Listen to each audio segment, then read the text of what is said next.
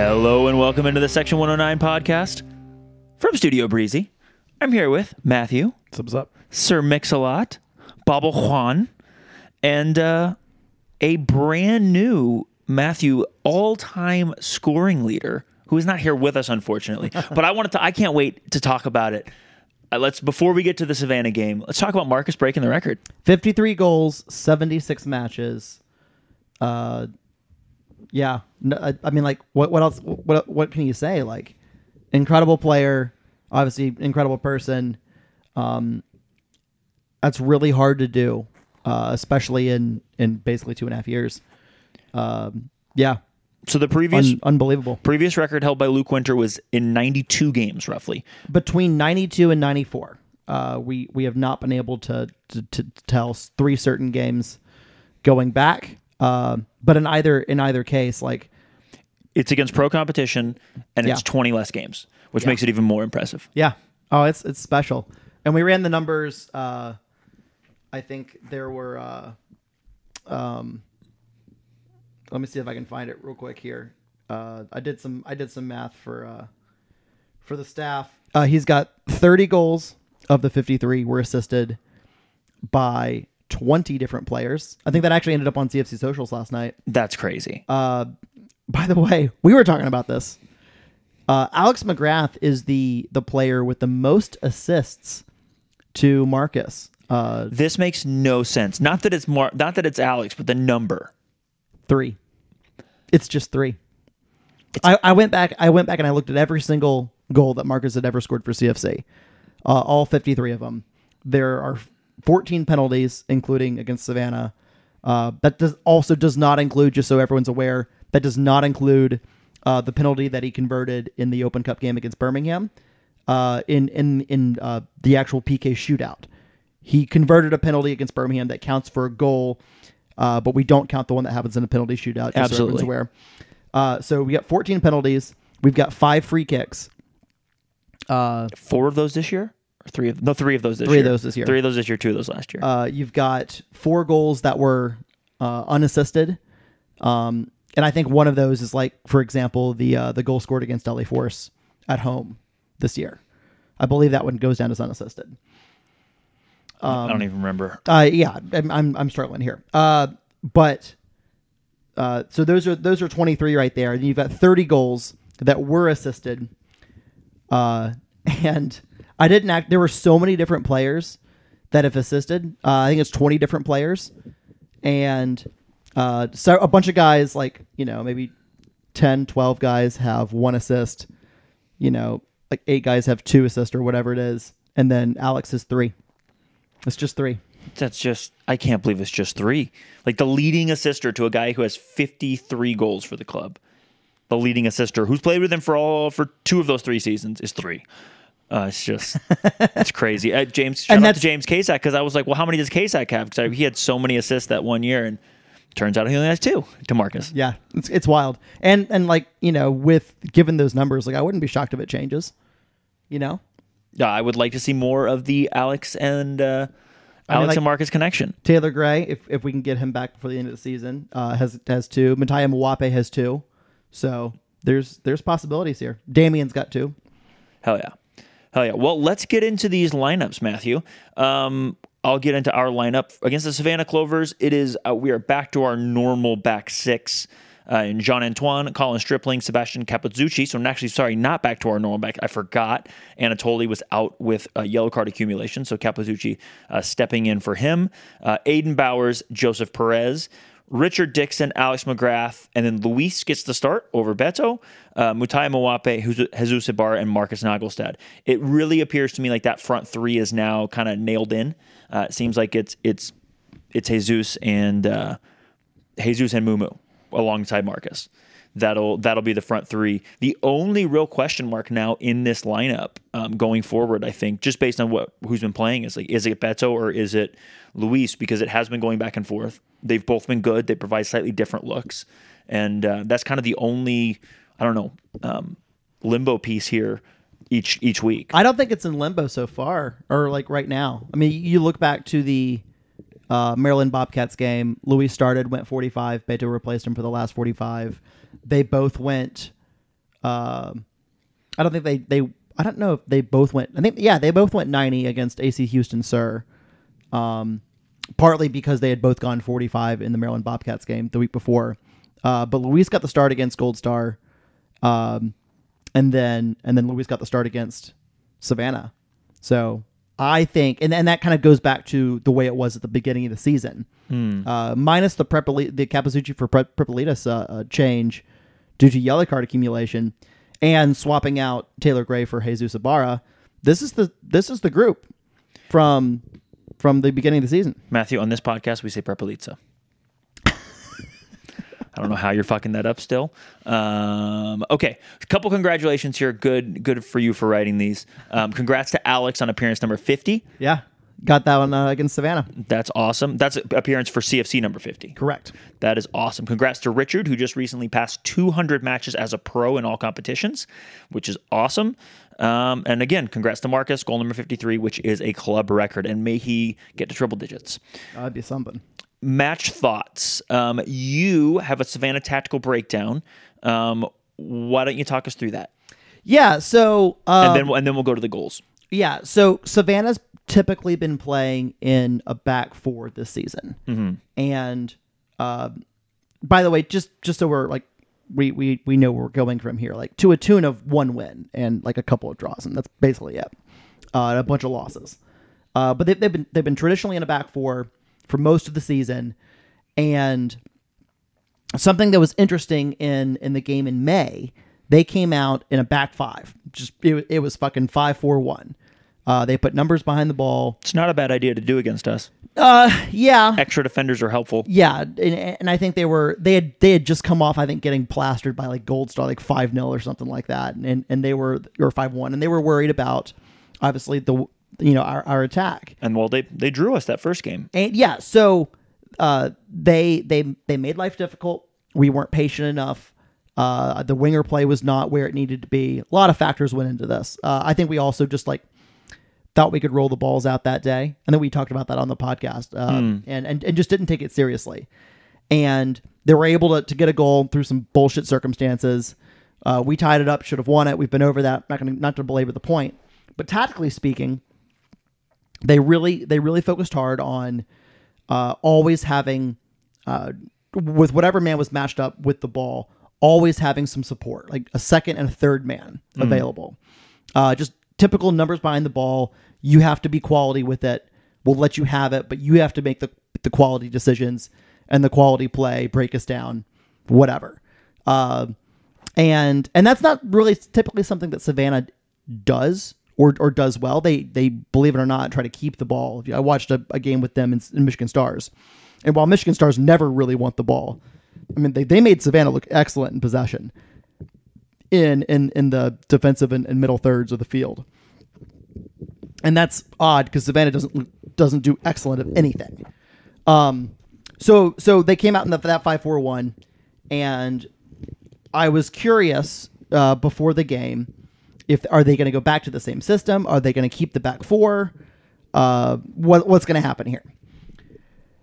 Savannah came out in what I'm going to call a 3-2-4-1, and the four in this case would be like 2 10s and then 2 wingbacks. Those wingbacks in defense would drop into the 2 6s line, and they would kind of defend in a 3-4-2-1, and then attack in a 3-2-4-1. And I think there are a couple of reasons for this. Number one, their main striker from the beginning of the season, Joel Bunting, has been out for, I don't know, maybe 6 weeks now with some hamstring issues. Well, thank goodness they got Post Malone Light up there. Yeah, we'll get there. First off, side note, shout out to Joel Bunting's parents, who I met at the game and at the bar afterwards. Lovely people. Turns out they're from like Northern Kentucky, Cincinnati area. So we bonded over that. It was very fun. They're looking forward to having us down in Savannah in September and October. And they're hoping to have their son back soon. It seemed like he's have their son. You mean have him back on the field soon? Yeah, yes, I'm correct. sure they'll have him back soon. I think they already got him, Matthew.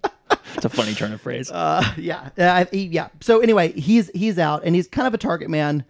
He's not had a lot of service this year, but Savannah are terrible. They did have a couple new signings though. Their keeper is relatively new. I think this was his second game.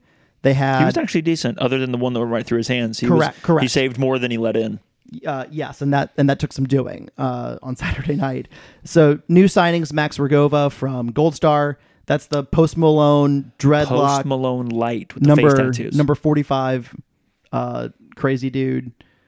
They played him up top. He's athletic. He's got some quality in him a little bit. I can see why Savannah jumped at the chance to get him with the Rats fleeing the Gold Star ship. You also have Cameron Schneider, who has actually appeared for CFC at one point in time in the friendly against Louisville. Mm-hmm. He is ostensibly an outside back. He was on trial with us at the time, so everybody knows. Yeah, he was on trial. Outside back, sometimes center back, sometimes 6.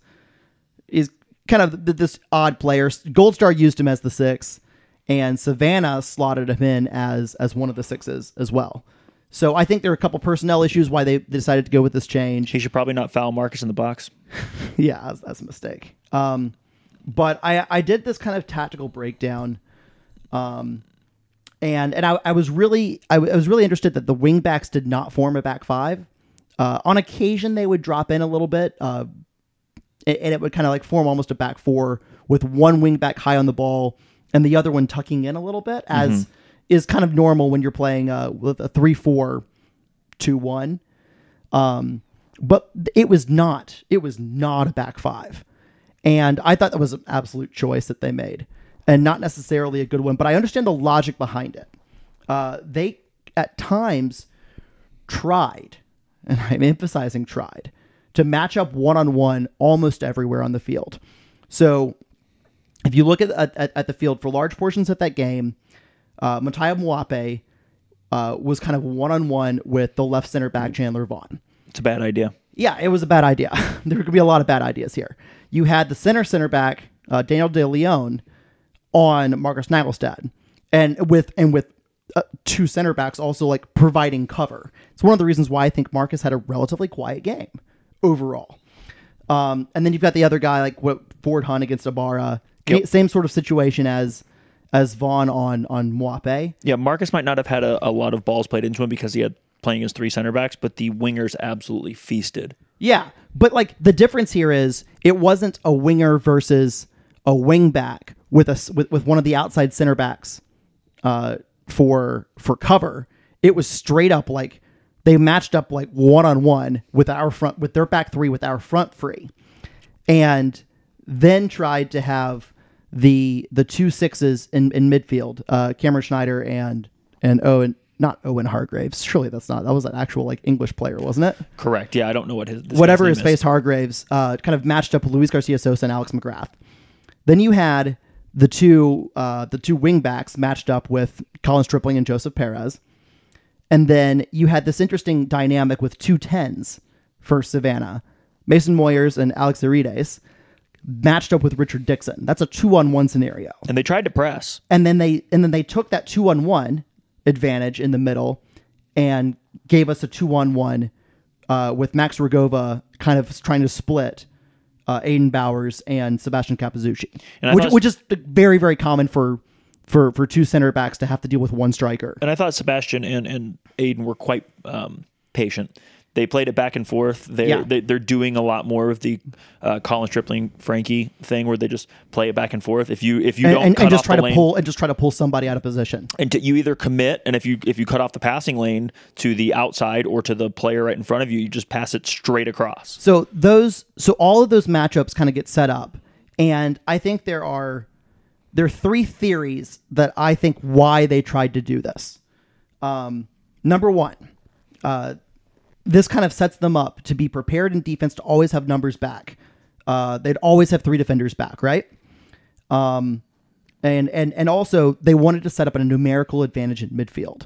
So to make it hard for us to play through. Right. So if you think about our 3 midfielders and Dixon, McGrath, and Luis Garcia Sosa, we often typically add both outside backs to midfield. Perez cutting or kind of pinching in, Stripling pinching in, and typically our wingers stay wide and try to be in wide dangerous areas. Now that do they come inside sometimes to collect the ball? Yes. But by and large, they receive the ball in their most dangerous positions out wide. Right. So by putting 6 in midfield, Savannah's trying to overwhelm our numbers in midfield advantage. And at the same time, they want to do this so they've got the midfield advantage in terms of numbers. They want to slow us down in the possession game. Everyone knows we want the ball. We're going to keep the ball because we're pretty good at it.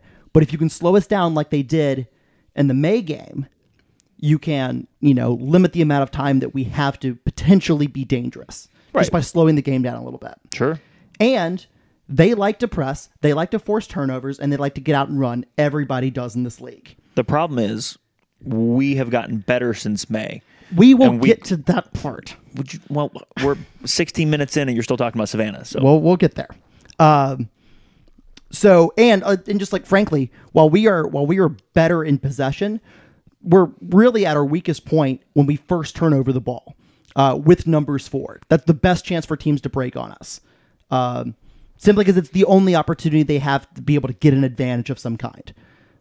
So those wingbacks, those high wingbacks, will stay pretty high and pretty wide in hopes of one of those outside backs being all the way pinched in, a turnover happening, and now that wingbacks versus a center back, and they're trying to get numbers forward, and we're trying to cover for those situations. That's the theory behind I think why Savannah lined up the way they did.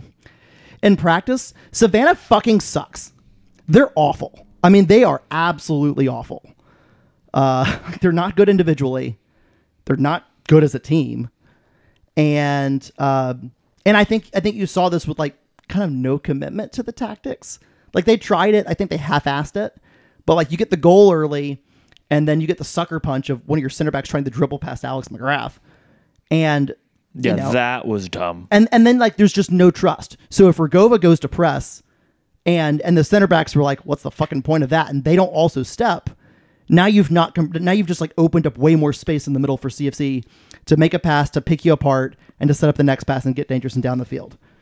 So yeah, that was tactical breakdown of why Savannah's. Oh, by the way, like for the numerical advantage that Savannah wanted to create in midfield, guess what happened? It was like 3 and 4 on 6, and it still didn't matter. We still were able to possess the ball in dangerous places, hold the ball up, wait for support, kick it, and then we were also quick to rotate the ball and get it into space and let guys like Jesus Ibarra and Bataya Wape to go absolutely ham. Well, you also look at that very first goal, which let's talk about it. Let's get straight into the goals. It was like 2 on 6.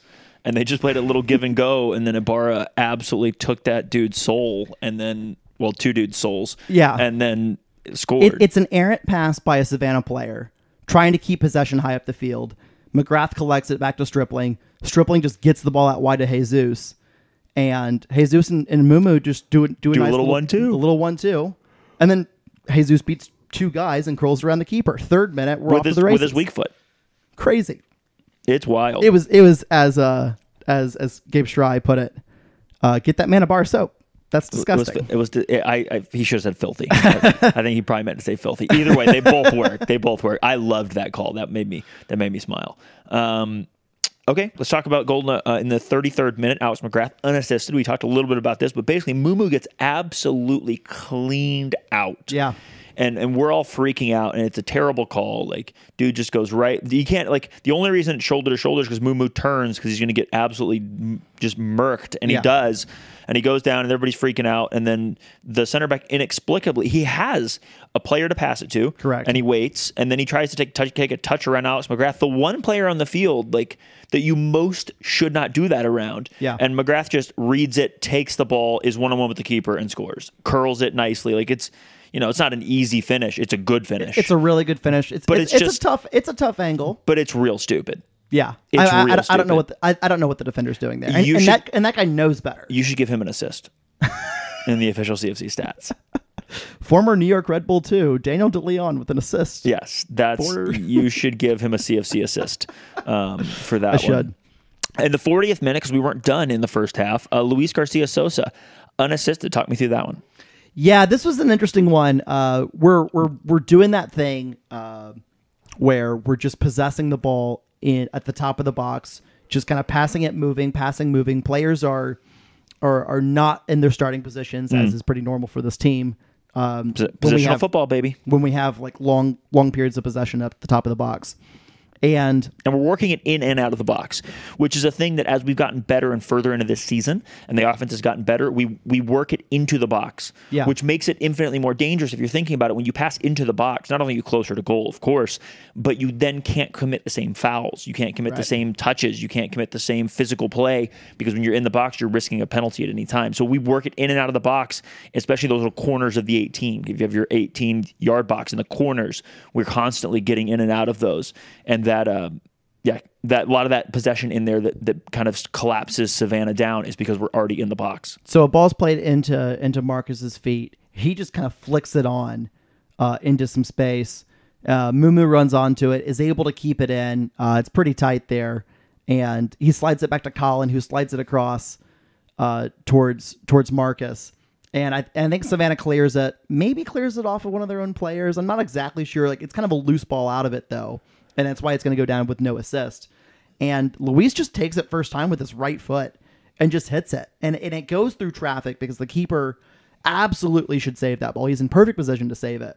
And I think he just sees it late because it goes right through his hands and into the back of the net. And we're 3-0 up. Yeah, that was awkward. Also, Luis's right foot. His weak foot. He talked about that in the post-game interview.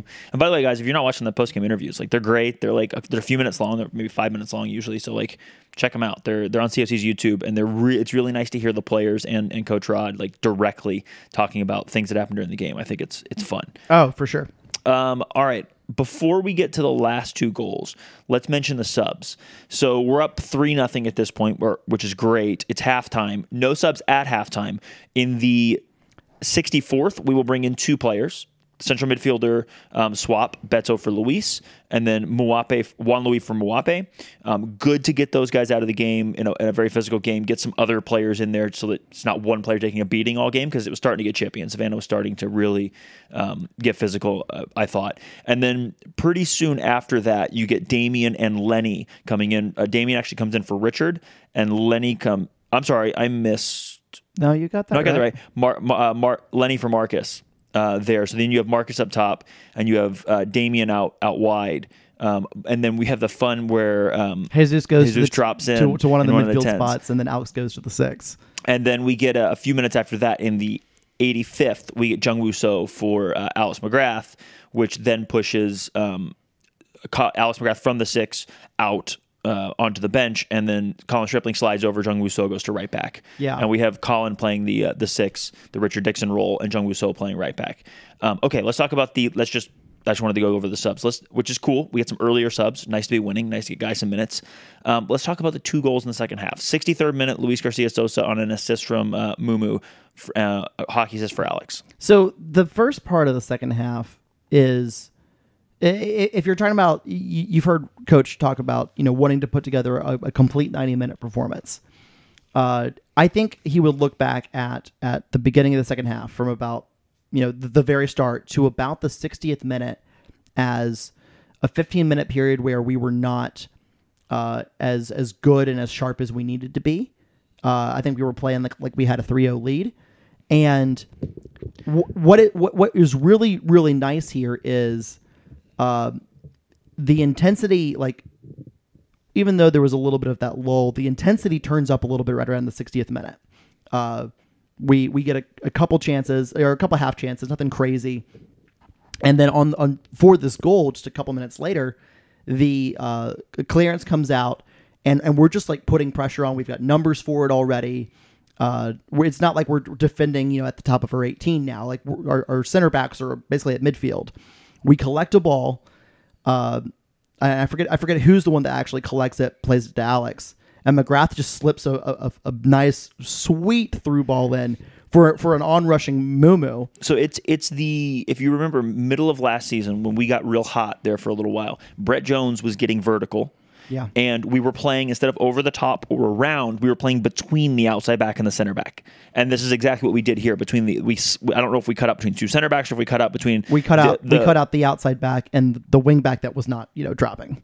And so it's a ball played on the ground into space through the defense as opposed to around the defense or over the defense. Mumu's in full sprint and he's away. He collects the ball, looks up, he's kind of baiting the defender in a little bit. He just slips the ball to Luis Garcia Sosa at the top of the box, who just takes a touch out and kind of takes the touch a little bit centered to give him all angles to choose from, and then he just fires that thing low and hard, hits the inside of the post and in, and it's 4-0. And that would be, by the way, his last involvement of the game. That's when the sub happens. He gets subbed literally on during the goal celebration. That is a planned sub to happen at the next dead ball, and he just happens to score with his last touch of the game, which is fun.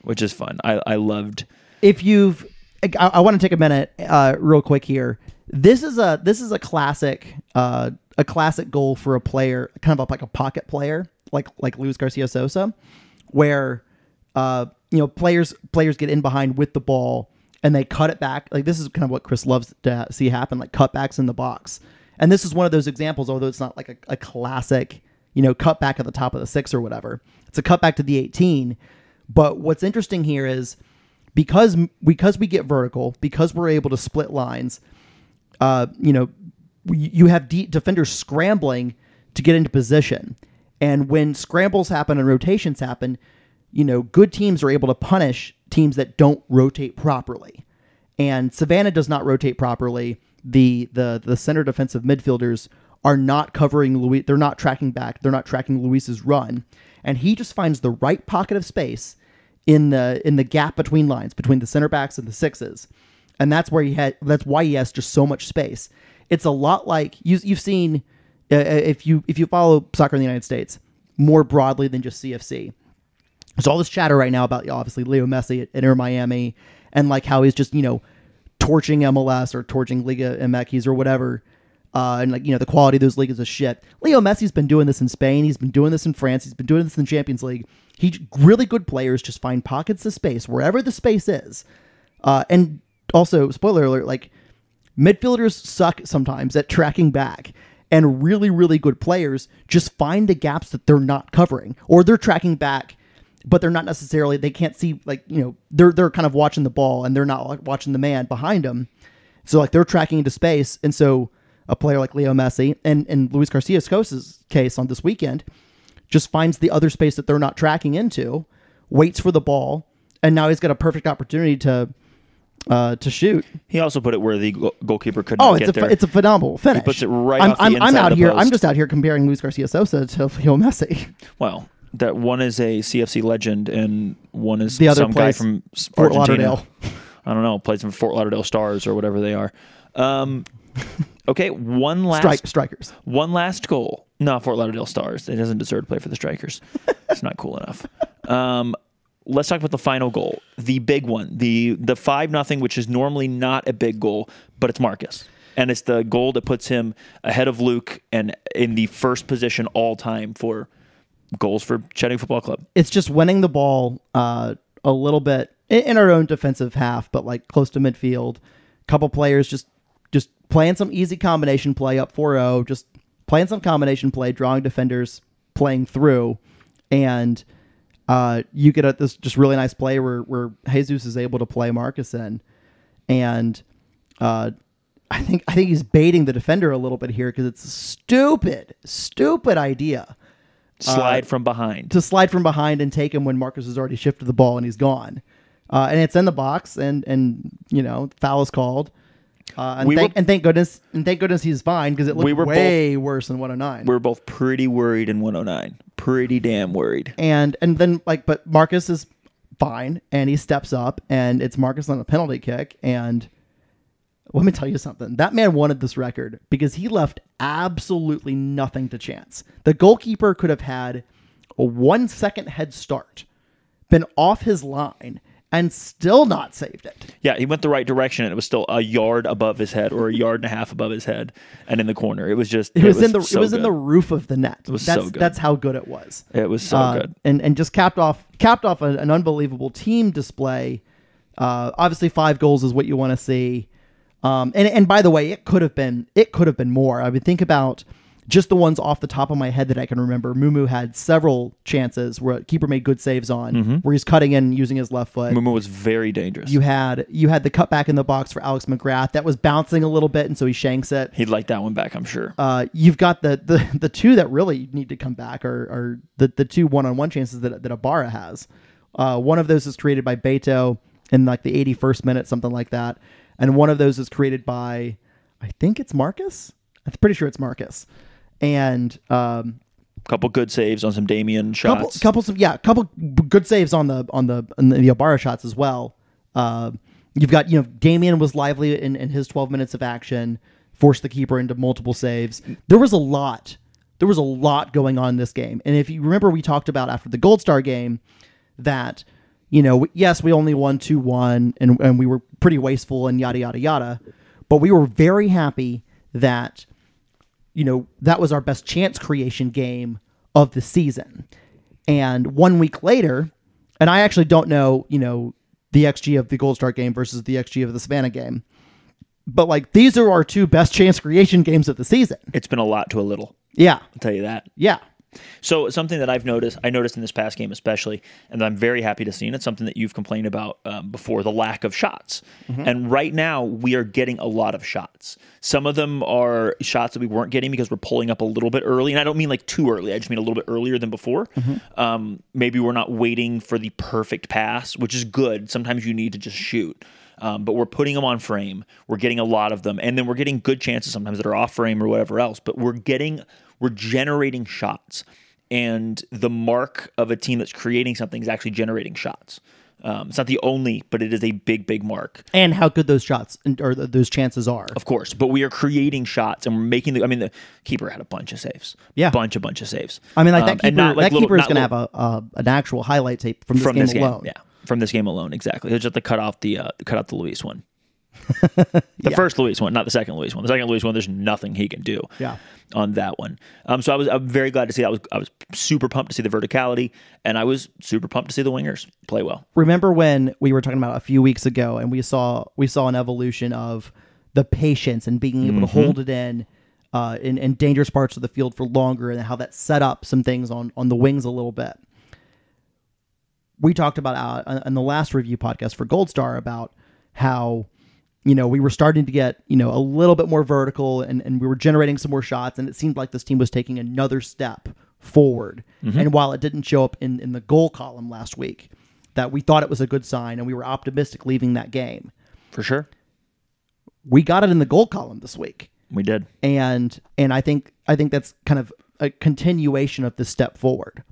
And now we've got this weekend is going to be off.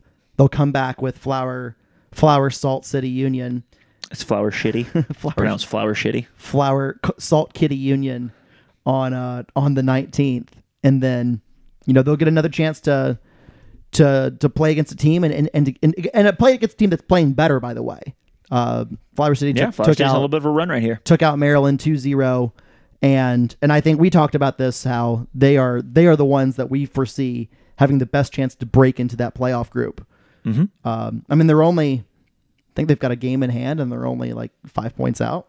Yeah, they do have a chance. All right, Matthew, we got about 5 minutes left here. Let's roll into your three key takeaways. I can't get the words out of my mouth. So my first one, CFC took its foot off the gas a little bit in the second half.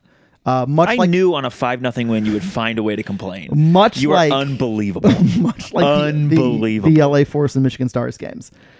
Jesus Christ, Matthew. We won 5-0 and it could have been 8-0 or 9-0 and you still find a way to complain. But the difference between that LA Force and Michigan Stars game and the Savannah game, and maybe some of it has to do with the quality of opposition, but I'm going to focus on CFC being able to restart that engine. And play really, really well for the final 30 minutes of the game, finding 2 more goals, especially like as well a worked goal that fourth goal, that Luis Garcia Sosa goal. That's as well worked goal as we've seen in a while in terms of like full team display. That's a very, very good sign that we're able to do that after a little bit of a lull. That's a very, very good sign. And obviously, creating a couple other big chances, for Jesus and Damian getting some, like, this is all really, really good is the point of that. It's not a negative thing. You're still complaining. I think we would love to see 90 minutes instead of 75 minutes. There it goes. But again, we're going in a positive direction on I'm not saying you need to do, but I'm not saying you need to do better. I'm just saying you can do better. Jesus. Point number 2, I just talked about this. Gold Star match started getting vertical. The key word for this podcast that you and I love: verticality. I love verticality so much. It's important. And for anyone wondering why, like, you want to stretch the defense. Yeah. That if you can get vertical, number one, you can get into space, you could be dangerous. We saw it. It literally led to a goal, right? But also, it then makes those center backs, if you do it 1, 2, 3 times, or even if they're just worried about it, then the center backs have to stay deeper. It creates space for everything else. Like, it's just so dangerous. It's a whole another approach to danger and to creating stuff. And if we have that tool in our toolkit, we are much more dangerous. And I don't think we've had a single one of those cutting passes all year, but it's something we saw last year for different periods of the season. And when we were at our best last season offensively, we had that verticality as a tool in the tool bag. I think it's the first goal we've created from that type of situation since Taylor's been hurt. I think I would classify McGrath's goal that was saved in San Diego, or the Taylor Gray between lines pass in San Diego that was originally saved and then Alex hit the rebound in. That would probably be the first one. But this is the first one from like open play further further down the field. What did Foles always say? Like, you can go over them, you can go around them, or you can go through them.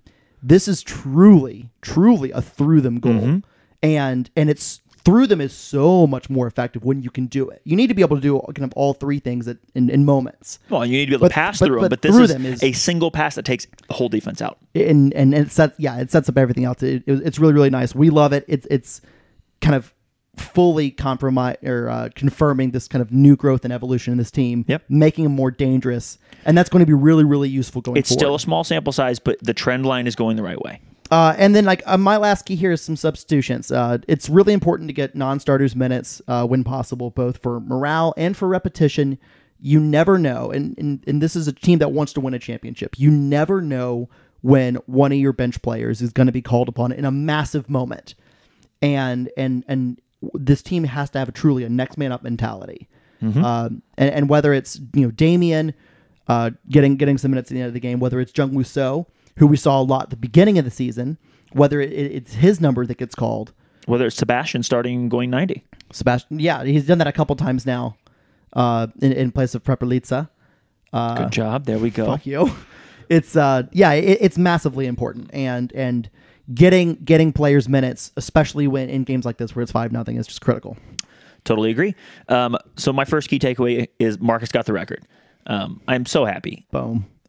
He's one of us. Like, I think you see that Markus didn't play, 5 or 8 seasons in one place and then 7 seasons in another and then end up here, right? He bounced around a lot for a lot of different reasons. I'm not casting any aspersions, but I love that he's settled down here. He's decided to make this. He could go after other, maybe a bigger payday somewhere or maybe a bigger stage somewhere, but there's something about Chattanooga that has helped him or caused him to stay. He's made this home and he's really, really produced. And kind of like the days of Zeka or the days of Juan, or to a certain extent to Luke Winter before, or kind of before them, or in the same period of time, or Greg Hartley on the other side of the field. You have players that you count on, like, on multiple seasons. John Carrier, absolutely. Players that, like, after season, it's not just like one season, you're like, oh, who's the new player? This is the guy that's coming back that you expect these performances out of, that you expect to see them doing the thing. You count on them, you come to rely on them, you get used to them, And all of those things are true about Markus. He's kind of him and Richard are kind of this next like class of those players. And it's just wonderful to see. It's great for us as fans. I think it's great for Chattanooga Football Club for the continuity and culture. And man, it just couldn't happen to a guy like Moore. So I'm super, super happy that he got the record. He deserves it. And I hope he gets to triple digits. That's my next thing. I hope. I realize it's a lot of goals, but I mean, he hasn't slowed down yet. We created a lot of big chances. This is very good. That's my second point. We've talked about being, I love to say danger adjacent. You create these little quarter or half chances. We're creating big chances. That's a evolution. We're creating big chances to the point that I'm not remembering the quarter chances anymore. And the quarter chances and half chances are still there. Are still happening. And I just remembered like Luis Garcia Sosa, like getting a ball in a little pocket of space surrounded by like 15 players and just like trying to do kind of that curler. And it wasn't that far out. Yeah. Right. Exactly. I completely forgot about that till now. Look, winger play is the difference right now. That's my third point. Winger play is the difference right now. Markus said it in the postgame interview. He said, well, if I get doubled, like you need wingers to produce, or you need them to keep me from getting doubled because they can't double me as easily. This is exactly what's going on. As the winger play goes, our offense goes. Yeah.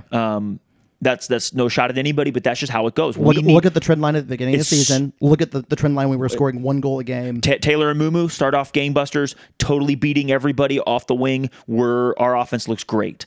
Taylor and Mumu both get hurt. We come back down and we just don't have quite the same dynamism. We have some moments, right? Damian has some good moments. Juan Luis has some good moments. Mumu has a couple good moments. Taylor's out, but it never gels again. Markus doing just gangster shit. Yeah. But I'm talking about the wing play. Yeah. Markus has bailed us out in way too many fucking games this year. It's a problem. But now Ibarra is really like settled in. Mumu is back from his injury and has settled in. And then you have Juan Luis and Damian coming off the bench. The wing play is just, it's back together. It's back doing the thing. And if they play like they have the last 2 games, and it's been the last like 5 or 6 games. Yeah. But if they just keep playing like they've played the last 2 games, we are going to be real hard to beat because you can't double and triple anybody. And if we play like that, teams are in real trouble. Yeah, I mean they're beating their man when they're left isolated. They're drawing 2 and 3 defenders, and it's allowing them to slip other guys into space. And sometimes they're just going and beating 7 guys with just the 2 of them. It's fun. It's real fun. It's very fun. Well, Matthew, thank you for joining me today to recap Savannah. Listeners and viewers, thanks for viewing and listening. Oh, we have one listener question I almost forgot about. Matthew, we got to do this fast because we're at 42 minutes already. Yep. I'm just going to read it word for word and read the username as well. So Rick Kessler 7139, shout out Rick, says every week you say we should leave NISA. Do we really? We should. We definitely do. We definitely do say that every week. What are our other options for a pro league? Let's do this in about 90 seconds or less, and we'll definitely talk about it more hopefully in the future, God willing. So like, if you want like the strictly like informational, there's 3 other pro leagues that we could be in. I was only going to say 2 other. There's 3 other pro leagues we could be in. There's USL Championship, there's USL League One, and then there's MLS Next Pro. Correct. Those are your 3 other pro leagues. That is to stay as a professional team. D3. USL Championship is D2, USL 1 is D3, and MLS Next is D3. We are locked out of the 2 USLs because of some territory rights from a team not based in Chattanooga. And so since that is the case, there is no option to joining there. It's like a McDonald's. You can't have a McDonald's across the street from another McDonald's. So that locks us out. So there's only really one option professionally that looks to be likely. We saw some leaks, maybe leaks. Also, you never know, but we saw some jobs posted allegedly about MLS last week. Let's just do this. The Knights leaked a rumor at the beginning of July. Well, you didn't have to talk about them on this podcast. I realized that. But for full context here, the Knights leaked a rumor at the beginning of July. Another reporter that's I think New England based that was pretty involved in reporting on the Rochester situation from the Next Pro team in Rochester has also reported that CFC appears to be joining MLS Next Pro. I want to emphasize that that's not confirmed. And then it appears Kartik Krishnaiyer has also Krishnaiyer, excuse me, has also reported KKFLA 737 on Twitter. Jesus Christ, it's been a long time since I've been on Twitter, but that's my boy. Has also was my boy. I don't know what he's acting like now. Has also reported that CFC he had heard rumors that CFC would be joining MLS Next Pro. I want to emphasize here you're also forgetting that there's some job postings that could have also not been real, but there's some job postings that appeared tagged MLS on MLS job postings. Yeah, I bet that comes down to just like somebody clicking a wrong button. It would have been funnier if it was USL, but like that's probably all that is. I want to emphasize here, like, yes, we've seen the rumors, we've seen whatever. Like, we've also been saying we've also been like begging to get out of this league, but like, there's a reason why it's not been announced yet. Things don't get announced until they're done. Unless they're done. Yep. And once it's done, if it does get done, they'll like, decide how to announce. But like, nothing is official until it's official. So, there's a reason why I think that reporter said will be joining and not has joined. Things take time. I'm gonna give you one other question that my father asked me this weekend at my brother-in-law's birthday party. He said, "Are we joining an independent league?" And what he was trying to say is, or something like that. What he was trying to say is, are we joining as an independent? If we join MLS, or does that mean we're going to be a 2-team? No. If anywhere we join, we will be an independent team, as far as Matthew and I know, and as far as this podcast exists, because this podcast won't be existing for a 2-team. So the idea, look, MLS is not perfect, right? MLS, if we join MLS D3, it will be in a league that has a lot of 2 teams in it. But if we join, we would be joining, as far as Matthew and I understand it, as an independent anywhere we go. Chattanooga is an independent team. We are an independent whatever. We can be in a league with other, with a Kansas City 2, with an Atlanta 2. We could be in that league, just like USL had that. Swope Park Rangers to you. Okay, good point. Point being is, like, these 2 teams, whatever their names are, Huntsville, which is Nashville too, all these other like 2 teams, connected teams, can be in a league, and they used to be in USL. All of the MLS 2 teams used to be in USL Championship, by the way. They can be in a league, and you can still be an independent team that is not connected or affiliated with any MLS team, and be in that league and just play. So obviously, there's a lot of rumors and conjecture out there. Twitter is, I'm told, going crazy. I keep getting screenshots of things. There's nothing confirmed. We know nothing, but the likelihood, if you just put all the pieces together, the likelihood is, read the tea leaves. It looks like there's some smoke behind the MLS stuff, and when we know, we know. You'll know. But NISA can't be the next thing, as we keep saying over and over. You'll know when it's official, if and when the club confirms that it's official. Yeah. And not until then. Yeah. That's all I have to say. Yeah, and we don't have a lot of conjecture outside of that. So that's those rumors. That's where we think it's most likely that we would go if we go anywhere. Heaven forbid we're not in NISA next year, but I guess you just never fucking know. Anyway, thanks for listening. Thanks for watching. Peace.